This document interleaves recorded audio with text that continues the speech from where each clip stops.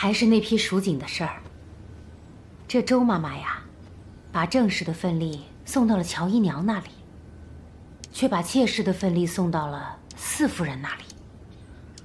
这陶妈妈肯定是气不过了，两个人呀就打了起来。这件事你怎么看？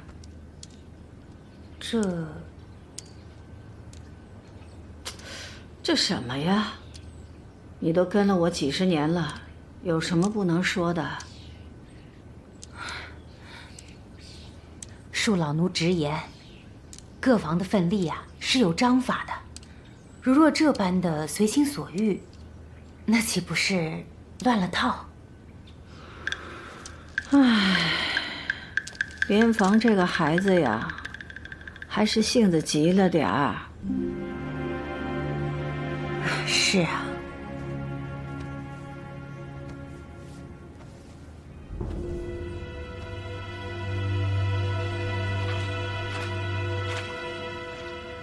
莲房啊，这11娘刚过门，家里上上下下还不甚熟悉，你得多帮衬帮衬呐。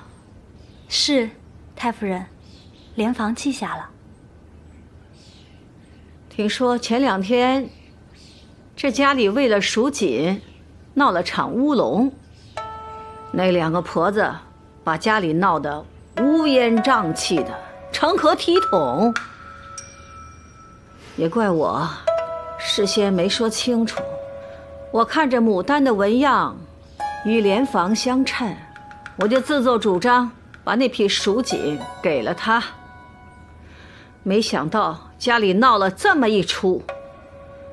这陶妈妈伺候元娘也这么多年了，一直是老实本分守规矩，从来没出过错，怎么就突然转了性子了呢？在家里居然动起手来。母亲，是我管教下人不力，回去我定当好好管教。行了，这个事就到此为止，下不为例。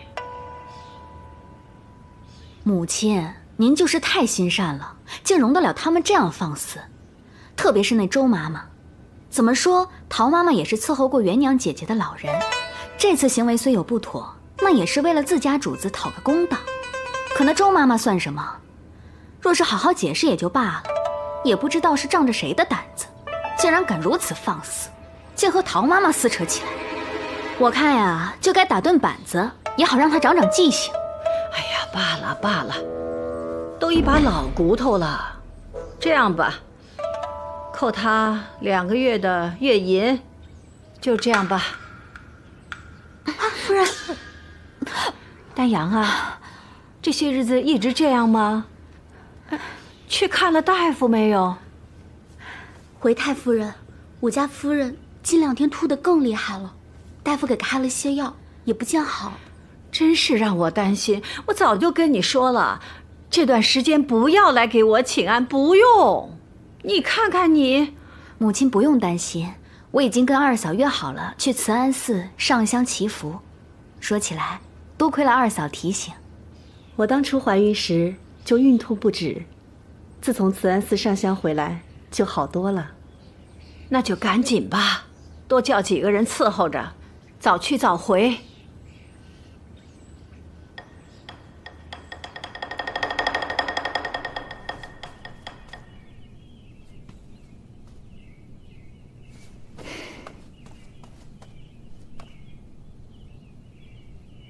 夫人，太夫人也太偏心乔姨娘了，现在为了袒护乔姨娘，连主次尊卑都不顾了，这以后让家里的人怎么看夫人？真是气死我了。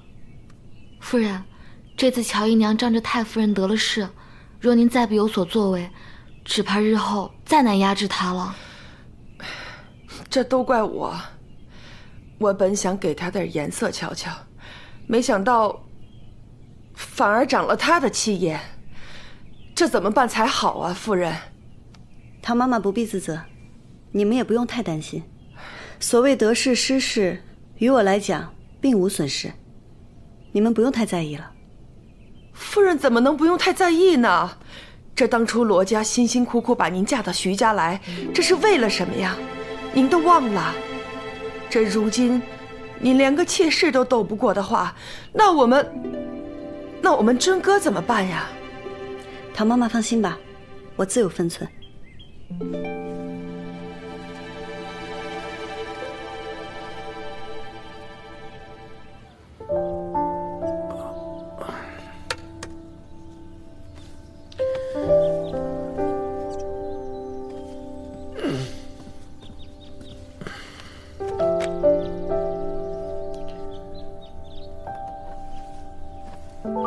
今天十一娘和乔姨娘被太夫人训斥了，出了什么事？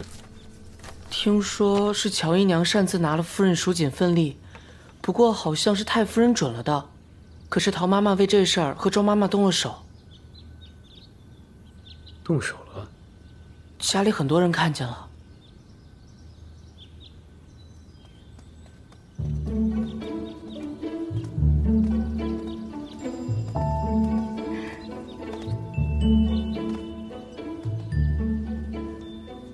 这蜀锦做的衣裳可真好看，也只有我们家姨娘才配得上这富贵牡丹。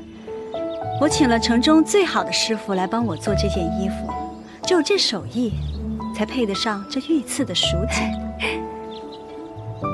你说，侯爷会喜欢吗？这瑶池仙子下凡都要被您给比下去了，侯爷呀，肯定会喜欢的。这一次，他不会再拒绝我了吧？侯爷，乔姨娘来了，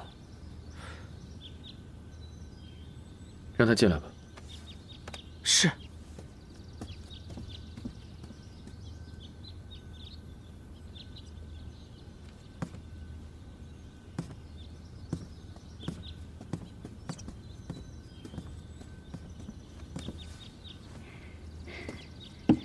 侯爷。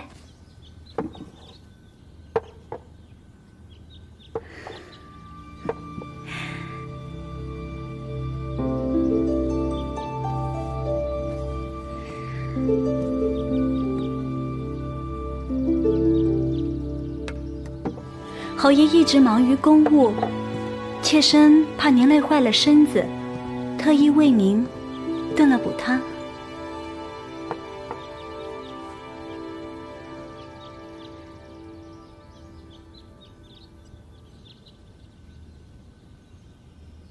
侯爷，趁热喝了吧。